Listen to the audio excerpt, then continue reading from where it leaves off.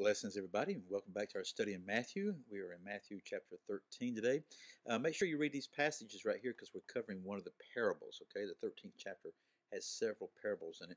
And so in this one right here, we see is the parable of the tares and the wheat. And this is such a word, not only for them at that time, but for us and for the things yet to come. And repeatedly in this chapter, Jesus says the kingdom of heaven may be compared to. So he's making comparison. And remember, with parables, you don't try to micro understand every element of it. Jesus is just trying to teach something here. And he says that a man sowed good seed in his field. This is a parable.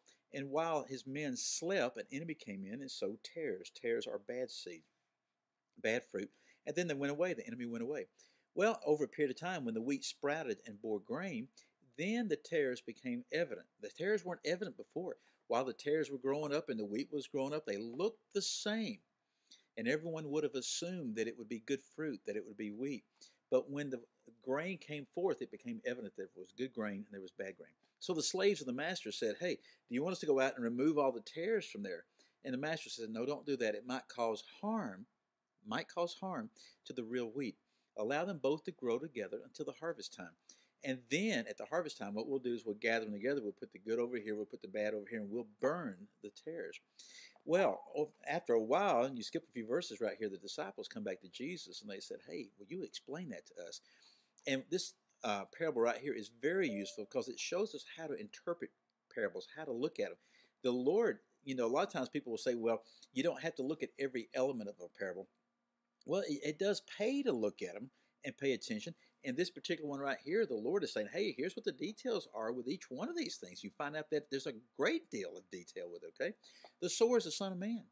The field's the world. The good seed, the sons of the kingdom. The tares, the sons of the evil one. The enemy is the devil himself. The harvest is the end of the age, and the reapers are the angels. Now, this is so important because this is telling us some things about end time events. Everybody always wants to know about end times, when the Lord comes back again, what's going to occur, what's going to happen.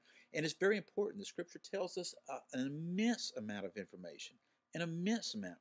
But sad to say, for the most part, the body of Christ doesn't pay any attention to it and doesn't look, they don't learn, they don't listen to what the Lord is saying. And even within this parable, it shows us some amazing things. He says at the end of the age, these tares will be gathered up. In other words, the Son of Man will send forth his angels, and they will gather out of his kingdom all the stumbling blocks, those who commit lawlessness. We think, well, what is the kingdom? Simply put, the kingdom is the king's domain. And within the king's domain, there's going to be some tares right here. He will bind them up, he'll throw them in the lake of fire, and there's going to be weeping and gnashing. The wild thing about this is you learn some things. You find out that the angels come and do this, okay? And you see that over in Revelation and some stuff. So we see that the righteous will shine forth as the sun in the kingdom of their Father. And then he says this, "He who has ears, let him hear." I think this is really very much a picture of the church today, what we call the church. Because what we saw with a previous parable of the sower, I really believe that so many that profess to be believers within the body of Christ are not believers, but are tares. They look like true believers.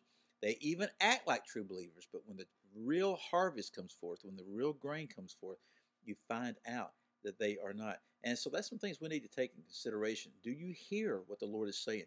Do you understand the future? Take it before the Lord and make certain that you are of the true wheat and that you're not a tare. I'm Dale from the Precept classes in Cullman, Alabama, and I'll see you again next time.